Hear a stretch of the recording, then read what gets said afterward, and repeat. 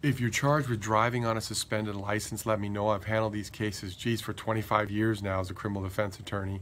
I know these are serious things for people, even though they're only charged as misdemeanors usually. A lot of times you don't want that on your record. It affects your driving privileges.